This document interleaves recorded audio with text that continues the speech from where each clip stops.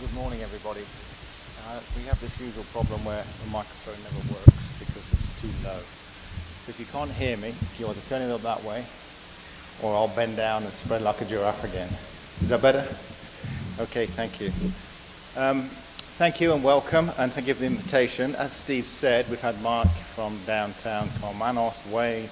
Steve is from Ford, and if you go further up the lodge, you end up at Beaumont.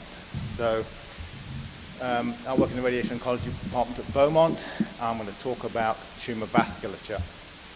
We've just heard in the first two talks the importance of tumor hypoxia, and tumors become hypoxic if they lack good tumor vasculature. So I've taken examples from the literature to try and explain how tumors and tumor vasculature is affected by different doses of radiation, and I've tried to keep it introductory as best I can, but it might get a bit heavy towards the end. So I have no conflicts of interest to report either. We're a good bunch, the biologists. We have no conflicts at all. So the objectives are to learn how radiation impacts tumor vasculature with respect to radiation dose, 2 gray per fraction or hypofractionated. Understand the role of tumor hypoxia after a radiation, because if you damage vasculature, you induce hypoxia, and that affects tumor response, as we've just seen quite eloquently in the first two talks. And then learn about the mechanism of bone marrow progenitor cell recruitment after radiation in response to hypoxia, and how this drives tumor recurrence, specifically in a model of GBM. And that's where it gets a little bit acronym heavy. So this is what I'm going to try and talk about. I want to define from my radiobiological perspective conventional hypofractionation or SRS treatments. I'm going to refresh your memory about the 4 R's of radiation biology, because we are on an educational course, and then present some experimental animal model data looking at vascular damage after predominantly single doses, and then also some fractionated treatments. And these dose levels were chosen because they're clinically relevant in the animal model, but also pragmatically. It's very difficult to irradiate animals with repeated large doses and maintain good measurements of hypoxia and vascular flow. And then finish up looking at the mechanisms of tumor recurrence and how this is affected by hypoxia and how this may be influenced after high dose fractions. So I'm saying conventional radiation therapy, as we heard earlier, is about 2 gray, and Mike had 1 to 2 gray. I've got 1.8 to 2 gray. As a radiobiologist, I say anything above 2.5 is hyperfractionated, or anything above 3 gray. And stereotactic, or SBRT, I've got anything that's greater than 1 fraction, up to 5 to 8 fractions, with a dose size bigger than conventional. And of course, SRS is the entire dose given in a single fraction, which is really an extreme example of SBRT. So my definitions will run through this category. Now, to remind you all, I'm sure you're all aware, but for those that may need a refresher, if we look at the 4 R's of radiobiology, and I've added a 5th from courtesy of Gordon Steele and Trevor McMillan and John Peacock. So the first one we've got is redistribution or reassortment. So in your interfraction interval of your conventional 2 gray per fraction, you get a radiation dose, you get cell killing, and in that interfraction interval you get a redistribution of cells in that tumor into more radiosensitive phases of the cell cycle, and then with your second dose you're targeting those once resistant, now sensitive phases of the cell cycle. So it's progression or reassortment through the cell cycle phases, and that sensitizes your tumor. Second are reoxygenation, and we're going to explore this in much more detail when we talk about vascular effects and hypoxia. And again, it's the same principle. Your first dose kills off the radiation-sensitive cells that are well oxygenated, leaving the radiation-resistant cells in a more hypoxic environment. In that interval, you get reoxygenation, oxygen diffusion. Those hypoxic cells then become reoxygenated and therefore are more sensitive to the second fraction. And with your full course treatment, then you get good reoxygenation, good cell killing. So that's the benefit of the interval in your conventional fractionation scheme. The final 2 R's, repopulation and repair, work to spare normal tissue effects.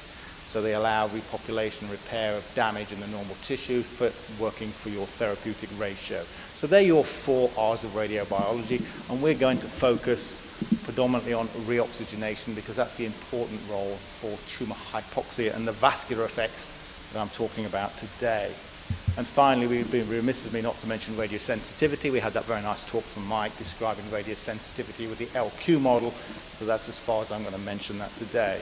And these 5 R's of radiobiology are well described in this nice article from Gordon Steer and his colleagues. So the 4 or 5 R's of radiobiology were defined from cell culture experiments and tumor experiments, measuring parameters following radiation treatment, very functional assays. A more recent review from Kevin Hartington and colleagues looking at from clinical oncology in 2007 and then updated more recently in 2013 tried to relate these functional measures, these 4 R's that we use measure from experimental in cells and in animals, with a more molecular biology approach to tumor response. And you can see that the different R's for the repopulation redistribution relate to specific molecular pathways. And you can see here for reoxygenation, which we're talking about in terms of vascular effects and hypoxia, angiogenesis is the most important molecular parameter they mark. But also, if you follow the line up here, we see some self-sufficiency and growth factors. So not only do you get angiogenesis, you get cytokines that drive growth, and this is forming new blood vessels through neovascularization. So it's self-sufficiency of the tumor recruiting new vessels to allow growth with a hypoxic signal. And you can see that here. I've taken this cartoon from a review article, again a vascular review article, to demonstrate what I'm talking about. Here we can see angiogenesis, and we can see the formation of new vessels sprouting from an old blood vessel, and that's been attracted to an area of hypoxia. So this is the formation of vessels from vessels, so this is angiogenesis. Or we get the formation of new vessels, a neovascularization, which requires the recruitment of cells circulating in the bloodstream, generated from stem cells in the hemopoietic system. And these form new vessels. And again, this occurs in response to cytokines driven by hypoxic signaling. And we'll talk about these angiogenesis and vasculogenesis processes as I go through the talk. But clearly you can see in this cartoon, we're getting hypoxia as a key producing cytokines that are driving this process. And of course, the hypoxia is driven by vascular damage caused by radiation exposure. So in terms of the 4 R's in the radiobiology of hypofractionation, reoxygenation is most likely the most significant radiobiological parameter for SBRT when you're comparing with conventional RT with respect to tumor response. And that's assuming, of course, that your tumor is hypoxic in the first place, and there's considerable evidence, and we've seen it already today, that your tumor is hypoxic. And also it depends on the fact that you have to have fractions for that reoxygenation to occur. If you've got a single SRS fraction, then you've got no interfraction interval because you've got 1 fraction. So reoxygenation is important. And to remind you, again, a classic cartoon, I think this one's taken from one of Julie Dennerkamp's reviews, I believe, looking at the principle of reoxygenation as a cartoon to orientate you for the talk. Here we can see that tumors contain a mixed population of aerated and hypoxic cells, and that's indicated here. Is your hypoxic cells surrounded by aerated cells and well oxygenated, and an X-ray dose will kill cells preferentially based on their oxygen environment. Radiation kills more oxygenated cells than hypoxic cells, and that's why we define this OER parameter, the oxygen enhancement ratio.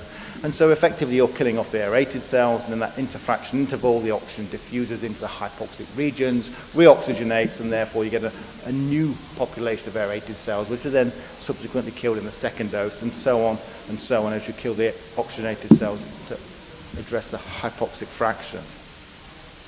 So fractionation tends to overcome hypoxia in conventional treatments. But what happens in hypofractionated treatments, SBRT? I won't go into too much detail because Mike's shown this quite nicely. David Carlson's publication shows if you compare a full course 2 gray treatment, multiple fractions against a single dose of 18 gray for head and neck or 24 gray for prostate, you effectively lose 3 logs of cell kill. However, this 3 logs of cell kill can be overcome if you give hypoxic boosting treatments, and Mike talked about that in his earlier talk. Martin Brown in his group, and I won't disagree with Martin Brown maybe as vehemently as Mike disagreed with Martin Brown, that demonstrated that the expected level of cell killing for radiation-mediated killing is different for different SBRT regimens, and this is the article that Mike showed down here at the bottom, this 2010 publication.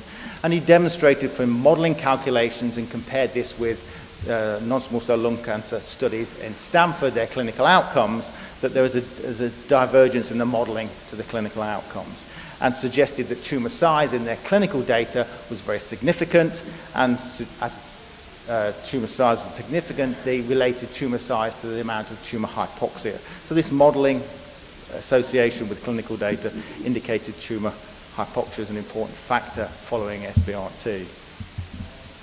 And we've just seen you get good clinical outcomes with non-small cell lung cancer from SBRT, and if there's some undercalculation and some miscalculation here, then maybe there are other factors in addition to the direct cell killing, and as Steve's just alluded to, these are immune responses and vascular damage. So we'll talk about vascular damage in a little more detail. So we've already seen this figure. I've taken this from the original article in radiology. This is rat model, subcutaneous tumor grown on the flank of a rat, irradiated with a single dose of 10 gray. That tumor is then harvested, plated, and clonogenic assays measured on a single cell suspension in an ex vivo type clonogenic assay. Here's clonogenic fraction.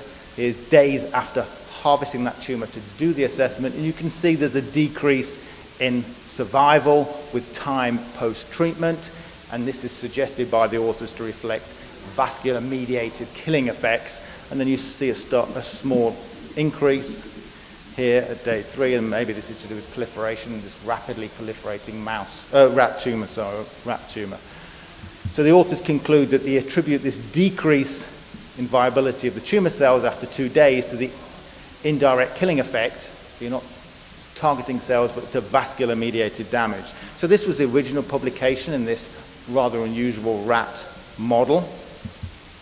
They've followed up very recently with this article that's just appeared in this month's edition of the Red Journal from the same group using the different model. Again, it's a mouse tumor in a C3H mouse. Again, as Steve alluded to, large tumors, 6 to 7 millimeters in diameter, so good hypoxic fraction. And it's the same assay. They irradiate the tumor in the flank, they harvest the tumor, they isolate single cells, clean the single cells, plate them, and measure clonogenicity. But the difference between this recent study and that earlier study in a rat is they measured survival at different dose levels. So I hope you can see this. This is at 10 gray, so it's the same experiment at 10 gray, and there seems to be no effect of delayed plating after 10 gray. Then after 15 gray, and we see a similar reproduction as we saw in the rat study, a decrease followed by an increase. At 20 gray, a much bigger decrease, and at 30 gray single dose, a much larger decrease. So they've done a dose response to measure the vascular effects after a large a large single dose, looking at dose response. So you can see after 10, 15, 20, and 30 gray, there's a different effect, and there's a dose response evident here. They indicate that this increase in cell killing is probably due to proliferation following treatment. So in that same publication, they've put that dose data together in a single panel for clonogenic survival. Here's surviving fraction. Here's the total dose as a single SRS dose for cells plated at day 0 and cells plated at day 5. And you can clearly see some displacement of the curve indicating increased sensitivity when you allow those cells to exist in the tumor and you're getting a vascular-mediated hypoxia-driven cell killing event. And it's quite marked in this particular model. They quantified this response in this article by looking at the animals that were given 20 gray after 2 days, and we've seen a similar panel here. Mike showed one from Bert van der Kogel. This is from the group with Rob Griffin and Song. You can see here the blood vessels here are stained in red. This is CD31, a marker for endothelial cells. Blood perfusion with Herx is in blue, so if a blood vessel is open, you inject Herx, the Herx goes through the blood vessel, leaches out of the blood vessel, diffuses out, and can be detected by fluorescent microscopy. And in this panel, hypoxia is green. So in their control tumors, there is some hypoxia in areas of low vascular density, but in areas of high vascular density, you see good levels of perfusion indicated by the blue Herx staining. But when you irradiate with a single dose of 20 gray and assay 2 days later, you see smaller concentrations of vessels, a lower vascular density. You still see areas of hypoxia, but you lose areas of perfusion. So the vessels are surviving the 20 gray, or some vessels are surviving the 20 gray, but you're losing vascular function. There's no perfusion. So we're not actually necessarily killing all of the vessels, but we're preventing vascular flow in that tumor. And if they quantify these images, in this panel on the right, this is percent positive area of fluorescence for the control versus the 20 gray after 48 hours. There's very little difference in the untreated tumor versus the 20 gray at 48 hours for pymanidazole staining, the level of hypoxia in other words, but there's a large significant difference in vascular flow. So what they're showing in this experiment is this large single dose is restricting the flow of blood through the tumor, but not necessarily killing all of the blood vessels in the tumor. So this paper was just recently released this past month. And they quantified that response of vascular flow, and I appreciate this might be difficult to see, but this is taken straight out of the article. They looked at measures of hypoxia, either CA9 or HIF1, two proteins that are involved in hypoxic signaling, and they showed with time, across the bottom here, against percent staining, with time you see an increase in hypoxic staining for HIF1, an increase in hypoxic staining for CA9, indicating hypoxia is being induced in these tumors, and also an increase in VGF, indicating that there's going to be a vascular event occurring in this tumor after treatment. But the vessels remained fairly similar. The number of vessels, CD31 stained vessels, remained similar in this study. So from this single dose study in a murine model, murine tumor in a murine model, a rapidly proliferating tumor, we can see that cell death determined at 2 to 5 days after 10 gray was very similar to immediately after radiation. So maybe after 10 gray in this tumor, we're not seeing any effect. But once your dose size increases above 10 gray to 15 and 20 gray, you're seeing large, significant dose-dependent responses. So the larger your dose and your SRS radiations, the more damage, vascular damage and vascular occlusions are going to happen in that tumor. So in this study, in this tumor model, they showed little vascular effects at doses less than 10 gray, but large effects at doses higher than 10 gray. And the tumor blood vessels were severely occluded for 2 days after 20 gray. And they demonstrated that the occlusion of the tumor blood vessels, even though the blood vessels were still present or the endothelial cells were still staining, you saw an increase in hypoxic signaling. And if you've got an increase in hypoxic signaling, then that will recruit these endothelial cells or these EPCs or the bone marrow-derived progenitor cells from the bone, from circulating system towards that tumor to drive neovascularization, as we saw in that earlier slide, because the hypoxic signaling in the HIF and the SDF1, as we'll get to later, recruit those bone marrow-derived progenitor cells. In an earlier paper, switching back to this rat model, they compared the effect of a large single dose in the open triangle here, which is this lower line here, versus 5 gray times 4 or 2.5 gray times 8 for vascular volume using a radioisotope, and evasion of plasma protein using a radioisotope and vascular volume with histology for this large single dose compared with fractionated treatments, even using a large dose of 5 gray times 4. And you can see that large single dose has a much more marked effect and a reduction in vascular volume, as well as a greater release of plasma from the damaged blood vessels. So these large single doses are clearly having more of a dramatic effect than even 5 gray times 4 or a standard conventional 2.5 times 8. Moving from worked from another group, because all this mouse work and rat group work I've just presented was from the same group. This is David Chen's group, a recent publication in 2009, using a similar approach. What they did, they took a murine prostate tumor and a C57 black 6 mouse, established subcutaneous tumors, and irradiated with either a large single dose, 25 gray, or 4 gray per fraction times 5 days per week for 3 weeks. So 3 weeks of treatment, 1 treatment per day. And they measured similar parameters that we've seen in that earlier work from Song's group. Here we've got percentage of hypoxia against days after radiation chemotherapy. And it's the same approach here with the vascular staining and the perfusion in blue, the hypoxia in green, the vessels in red. And you can see for a control, there's some nice vessels present, areas of hypoxia and good levels of perfusion in blue. But after a large single dose, or the fractionated schedule, you can see some differences compared to controls. And what they do is they quantify this data with fluorescence staining, percentage of hypoxia based on fluorescence intensity. After day 1, there's very little difference. And after 5 to 7 days or 12 to 14 days in this rapidly proliferating mouse tumor, you can see an increase in tumor size, reflective of an increase in hypoxia. But when you irradiate with a large single dose, you see a decrease, but then that suddenly increase in hypoxia. But you see a decrease after multiple fractions, but you don't see that subsequent increase a few weeks after treatment. And the rationale for not seeing that increase is you are still seeing reoxygenation in this multifraction regimen. So 4 gray, 5 days a week for 3 weeks, you're seeing reoxygenation, and therefore you're getting lower levels of hypoxia 3 weeks after treatment in comparison to a large single dose of 25 gray. So if you are irradiating with these very large hyperfractionated doses, you are inducing hypoxia, and that hypoxia is remaining within that tumor for a long time after treatment. This is work from David Chen's group. So if we look at trying to get some conclusions from the indirect effects or the vascular effects after hyperfractionated versus standard conventional RT, if we look at all the data together, and throughout this talk I've been putting some of the references down at the bottom of the slide, we see vascular damage is less significant after a 3 to 8 gray per fraction, or even comparison to 2 gray per fraction. So after 2.5 gray, you get a decrease in blood flow, but it returns quite quickly and quite rapidly.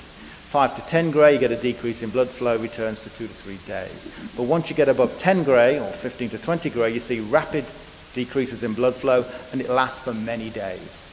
So if you are radiating with 3 fractions of 18 gray, for example, and you've got less than a week between each fraction, you're going to get some radiation-induced hypoxia for that second treatment.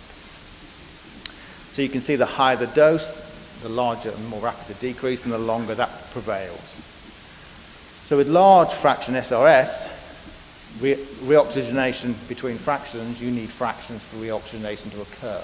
So after a single treatment, it's less of a concern. But you are seeing a lot of heterogeneous vascular damage above 10 gray. And various studies have shown this, and this study I allude to here. This is the study where we're looking at large single doses of endothelial cell apoptosis in tumors. And I've shown examples of studies that show vascular decreases, but there are others in the literature, if you look, earlier studies showing a decrease in vascular function for 24 hours, lasting 7 days after large single doses. So that's what happens in a urine tumor grown subcutaneously on the flank of an animal. What happens if we use a human tumor grown in a mouse and grown orthotopically in the site of origin? And the site I'm going to show examples are GBM. And I've got here the survival trends for clinical GBM. Surgery alone is very poor. If you add radiation, you get an improvement. If you add chemotherapy, you get a further improvement. And if you add telazonamide for the standard of care, this is the STUP protocol, you see a significant improvement. But the data shows that most GBMs relapse within the irradiated volume. And that's despite putting sufficient dose in to cause sufficient tumor cell kill to eradicate all the clonages in that tumor. We do see some recurrence within the treatment field, and several studies have demonstrated that this recurrence within the treatment field for GBM is vascular mediated. This is work from Martin Brown's group, and it's a lovely publication if you fancy a read one Sunday afternoon. They took an orthotopic mouse model, they implanted the tumor in the brain. The tumor cells contained a gene construct which allowed fluorescence. So if you implant the tumors at 5 days, you get an increase in fluorescent signal, and you can see an increase in signal intensity indicates a growing tumor or an increase in tumor size. If you then irradiate with 5 times 2 gray, you can see a reduction in growth rate. Subsequently, the tumor regrows. And if you give larger doses, 4 gray times 5, you can see a greater reduction in growth. So they have a tumor model here where they're looking at the response of GBM cells in the origin site. So using this model, they address the question of vasculogenesis versus angiogenesis. And what they did in some very elegant experiments, they looked at the BLI, which is the fluorescent index to indicate tumor size, against days post-treatment. And here we can see in blue, this is the control animals with no treatment. You can see an increase in size with time, as you'd expect for a growing tumor. If they give just ADM 3100, which is a compound I'll explain in a minute, they show no difference from control. If they're irradiated with 5 times 2 gray, they saw a growth delay, but then the same rate of growth once the effect of the radiation has occurred. But if they combined radiation with ADM 3100, they saw an immediate decrease in control of tumor and a very long, prolonged effect. So this ADM 3100 compound shows a very large effect in combination with radiation in this orthotopic GBM model.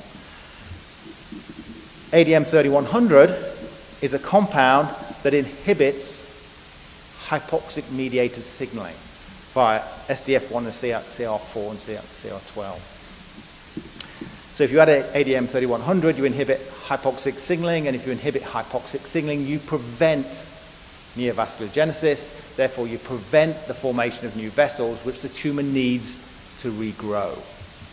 So clearly in this study, very beneficial effect of preventing that neovascularization, which drives tumor recurrence. Did a similar study with control animals, again in blue, irradiation, this time with a single dose of 15 gray, so it's a nice large tumor growth delay, but again it grows at the same rate eventually. And a secondary compound, DC101, they showed a longer growth delay. And a similar concept here. This DC101 is an inhibitor of the VEGF signaling pathway, which is hypoxia mediated. So if you can inhibit hypoxia mediated signaling that drives neovascularization, then you can address tumor regrowth and recurrence in glioma. And what they were doing with these two compounds, they were preventing the recruitment of bone marrow-derived cells that were CD11b positive, so therefore derived from the bone marrow, circulating in the blood system, arriving at the tumor, driving the formation of new vessels, which then permitted tumor regrowth. And they showed this quite eloquently in some serious experiments. They took a regular mouse, they bone marrow transplanted it with green fluorescent protein bone marrow, so you can see the recruitment of cells that definitively came from the bone marrow because they're green here against the blue background for normal cell nuclei. And if you irradiate with 8 gray or 15 gray, you can see a greater recruitment of these green fluorescent GFP cells that originated in the bone marrow from this chimeric animal. And in subsequent panels within the manuscript, they show control animals where there's no recruitment of bone marrow-derived cells versus irradiated cells. And you can see here in red, these CD11b cells are recruited, and they even mark which CD11b positive cells, Tie2 cells, and GR1 cells, indicating they were definitively from the bone marrow. So they demonstrated that recurrence in this model following these large single doses or following fractionated treatments was driven by neovascularization, reflecting the recruitment of bone marrow cells. So they demonstrated that the biological significance of resistance in glioblastoma was due to neovascularization, and this restores radiation-damaged vasculature, allowing the regrowth of tumor cells, and that drives recurrence. And I think this is the most important effect of resistance in glioblastoma. We know that the vascular cells in GBMs are resistant compared to the tumor cells, and also there are tumor stem cell-like cells that are more resistant than a conventional glioblastoma cell. But I think the most important is this neovascularization. And in this nice cartoon that reviews some of this literature, we see here the primary occurrence of GBM with angiogenesis is a major factor driving the growth of blood vessels to feed that tumor to allow tumor growth. But following radiation, we see that angiogenesis is lesser importance, and vasculogenesis driven by this HIF1, SDF1, CXCR4 signaling pathway, recruiting those bone marrow-derived progenitor cells to drive neovascularization to feed this tumor to allow tumor recurrence is more important following radiation therapy, and this may be different after large single doses. But again, more work is needed. So to conclude in this rather busy conclusion slide from the animal models, and we have to remember that these are animal models, and they are subcutaneous, some of them, but the last study was an orthotopic where glioblastoma cells are grown in the brain. Radiation in the therapeutic range blocks local angiogenesis, and Steve showed similar things, which requires, therefore, neovascularization for that tumor to survive and continue to grow during treatment or post-treatment. And this is really driven by hypoxia signaling, HIF1 signaling driving upregulation of SDF1, and that's a hypoxic chemokine. And then that recruits these CD11b positive monocytes from the bone marrow to drive this formation of neovascularization. And the circulating endothelial progenitor cells are also shown to be involved, and they're very similar to these bone marrow-derived cells. So we can see that if you irradiate with large single doses, you're inducing hypoxia. That hypoxia signaling pathway detected, and then signaling pathway drives neovascularization. So to conclude, out of all the data I've shown from the animal studies, the subcutaneous and the orthotopic tumors, I'd have to say that vascular damage is less significant at small dose fractions. But large dose fractions, SRS values of 10 greater fraction, you're getting a large, rapid reduction in blood flow, and it's prolonged, maybe lasting 7 days. And that radiation-induced hypoxia then drives the process of neovascularization, which then allows tumor recurrence. And this is predominantly driven by this HIF1 SDF1 axis, as we've shown by inhibiting this SDF1 signaling by ADM3100 in that orthotopic study. Once you inhibit this pathway, you can maintain good tumor control, or I'd say excellent tumor control in a GBM. So neovascularization drives tumor recurrence, and this was clearly established in the GBM models. And there's a different level of signaling following standard conventional treatment versus these large single doses. And I think that's my last slide. Yes, so thank you for your attention.